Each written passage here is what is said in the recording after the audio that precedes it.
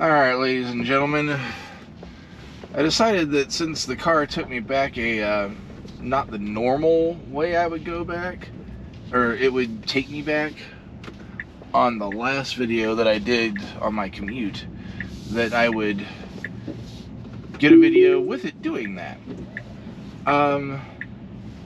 As it always seems to be, I'm under not ideal conditions here. We got some light snow. There is some snow on the roads in places, so we will still have that variable going on for us, but let's see what we get. We're going to start off with this unprotected left here, which actually, we got a pretty good opening here if it just wants to take it. Go ahead. Take it. Take it. Take it. Yeah, go. It's like clear for miles. Well, not miles, but really, really clear.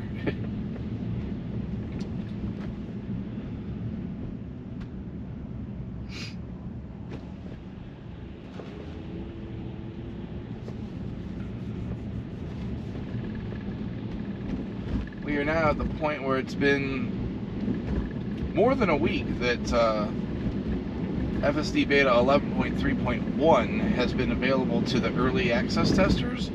So, really hoping that at some point soon we start getting a rollout to the rest of the world, because you'd think in a week they know or not know what's going on. Because at the point that they're releasing to the early access testers, they have tested a lot with employees.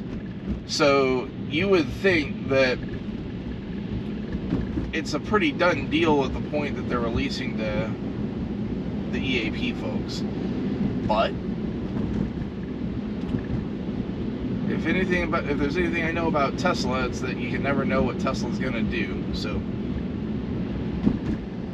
maybe that won't be the case.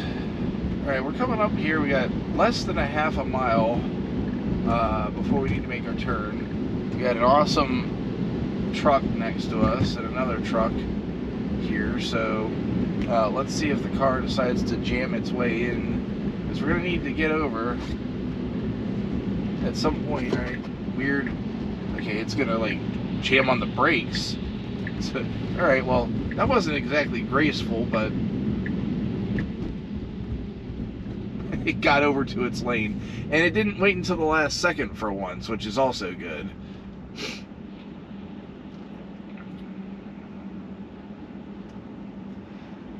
It's weird. I think that reaction was a combination of the car turning left there, as well as it wanted to get over, because it does get weird when a car moves to a turning lane and then slows down to turn. It almost looks like it thinks it's still in the travel path, and it gets a little freaked out a little.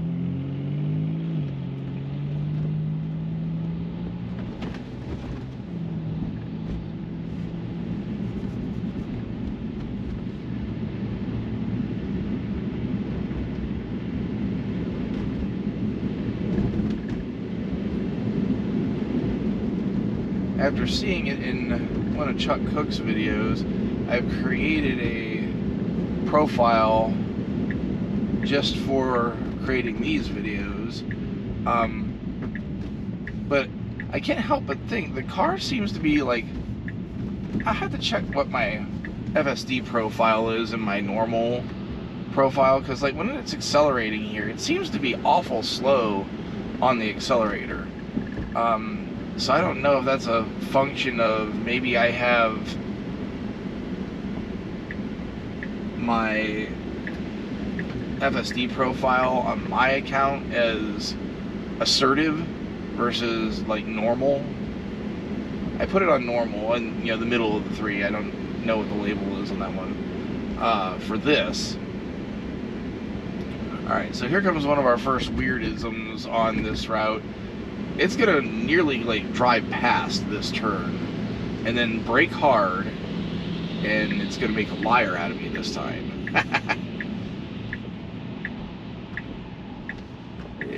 Yeah, it's gonna actually take that turn absolutely perfectly. One thing I am gonna do here, This is a 35. I don't know why it detects it as a 25, so it will pop it to 35 here, but it's 35 throughout.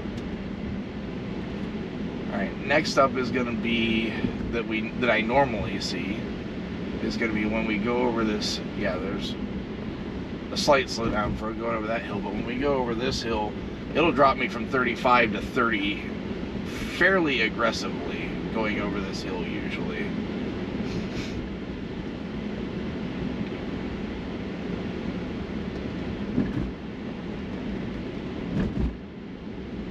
And it did again. Not quite to 30, got to 31. It wasn't quite as aggressive as usual either, so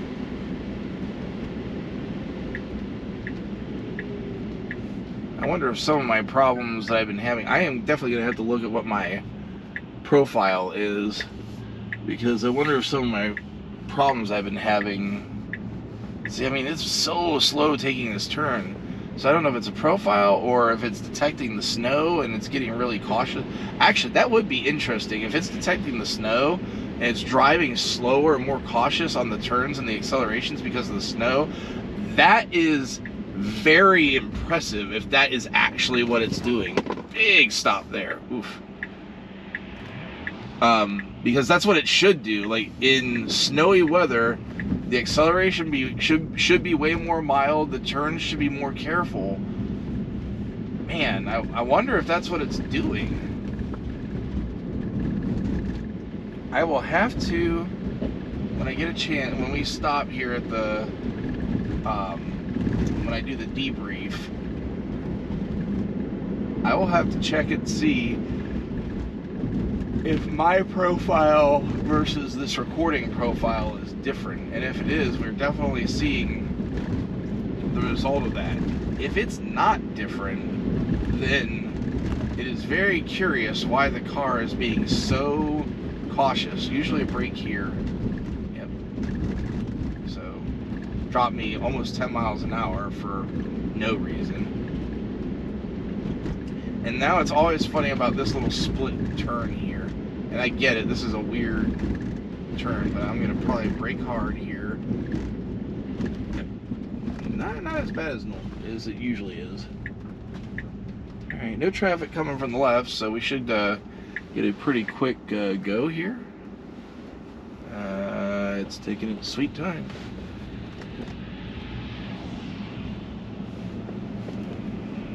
Yeah, this go, no-go behavior, this is odd.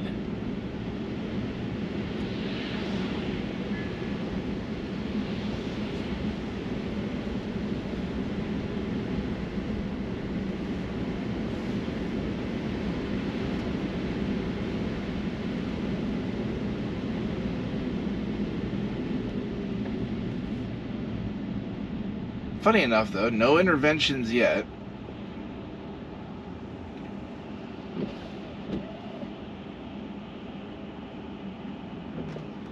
So, yeah, I gotta intervene here. Like, it is just, this person in front of me would absolutely have turned left in front of me if I didn't get on the accelerator there. That was way too cautious.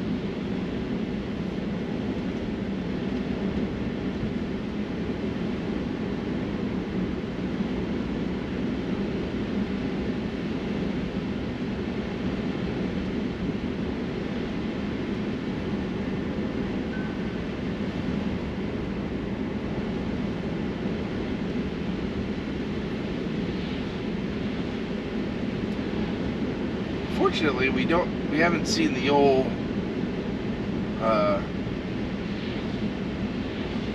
red icon of doom down there saying that FSDBeta is limited or disabled due to poor weather. That seems only reserved for, yep, good caution there with that car that was sort of moving. I'll give it that one. Yeah, getting the red icon of doom seems to be reserved for rain, apparently, because, like, if this was light rain like this, I guarantee you the system would be disabled.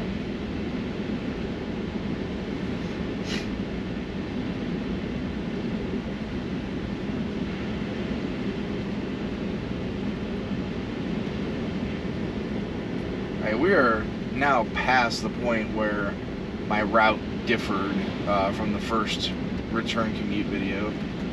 Good yellow stop here. I've had a couple instances here over the last few days where, holy crap, it was going to absolutely blow through some stale yellow lights. Thank you, NHTSA, there for the for the complaints about that, because that was a legitimate complaint. You had to disengage the decisions. Yeah, we're gonna be super slow on this. I'm gonna intervene so the guy behind me doesn't think I'm a jerk.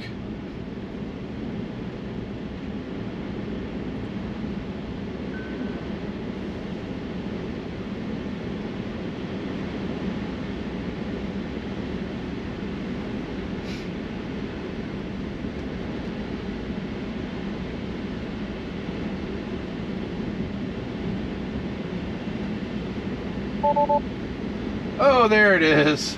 Full self-driving may be degraded, poor weather detected. Now, at least in this instance, I will give it that, because I'm looking, the visibility, I don't know if you could see them, there were some cars turning left up here, and they were a little bit occluded. So, I will actually give it this one. If it disables me for a weather here, because you're seeing what I'm seeing, it would be more forgivable than the ones that I have dealt with in the past with the rain, where there's barely any rain.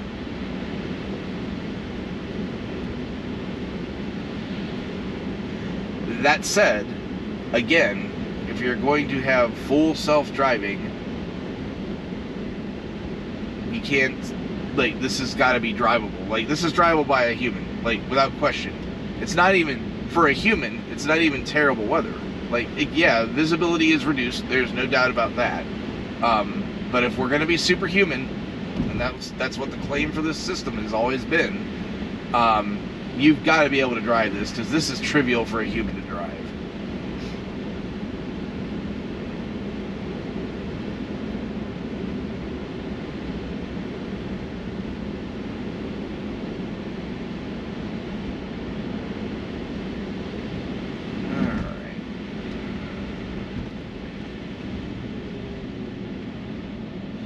Other than the really odd, like, super cautious starts coming out of stops, like, this has been a really weird drive because of those and the super cautious turns. Like, look at this.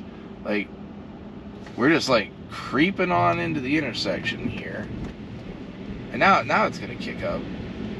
I gave it a little tap on the accelerator there, but then it kind of kicked up on its own.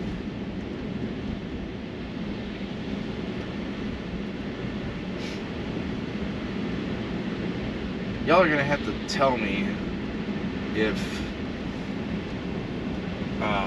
you know what, I'm gonna take this one over because this is a little snowy here. My tires are not the best, and I'm not gonna let it overdrive that. So that's on me.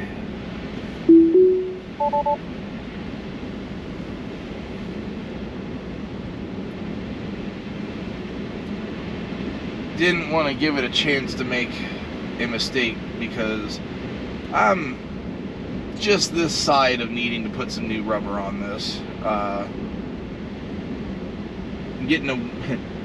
Getting snow in Ohio mid-March after having literally like 3 significant snowfalls all year was a surprise this morning. So I've been trying to baby it through, baby that set of tires through into the spring and summer before I put new rubber on.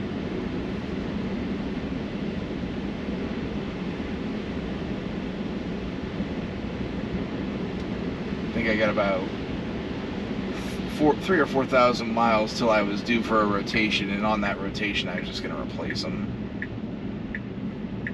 Alright, so let's see what it does with this right turn here, because normally it's going to take a look at this and just go. And it should go, yep, there you go, there you go.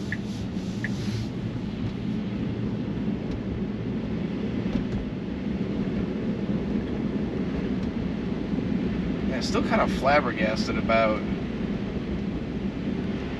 how this is behaving. Trying to decide if it's driver profile or weather, or if it's the fact that this is a brand new, if it's driver profile, like assertion, like how assertive I want FSD to be setting the weather, or if it's the fact that this is a brand new driver profile I created today, and I wouldn't think that FSD would care who the driver is in the car beyond the setting for, you know, cautious, normal, or assertive behavior. But maybe we kind of learned something today. Could be a lot of anything. Who knows? Hopefully this video gets some traction, and maybe people with better knowledge than I. Why are we changing lanes to follow a route? There is no lane to change here. Maybe people with better knowledge than I can answer that question. Alright, my.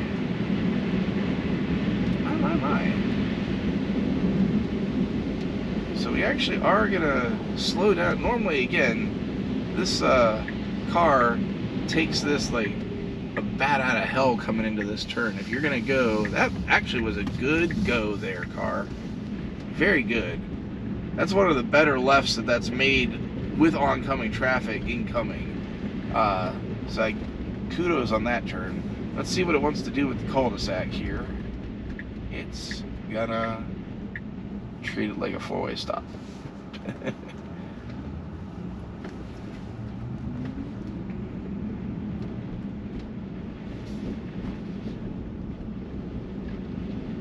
Alright, what are we gonna do with this cul-de-sac?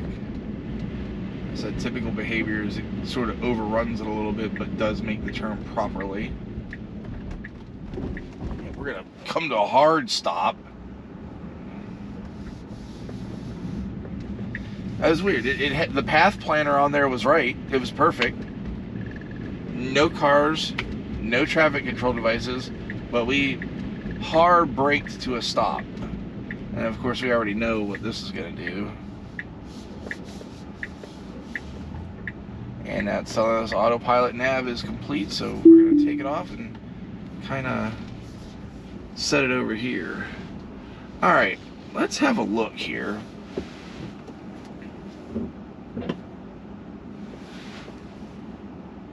So for the FSD video, we're going to go autopilot and we're on average. If I flip to my profile, alright, so I do have mine set for assertive. So that explains this behavior a little bit. That said, if you're in snow, maybe dropping that profile back to average is not the worst idea. Interestingly enough, too, we did get some better behavior out of some of my turns here, as opposed to having it on assertive. So we'll have to flip that. We'll flip us back over here to that. And we are going to say assertive. And yeah, we're going to leave it at that for the moment. All right. Well, we all learned a little something today. So I hope you enjoyed this video.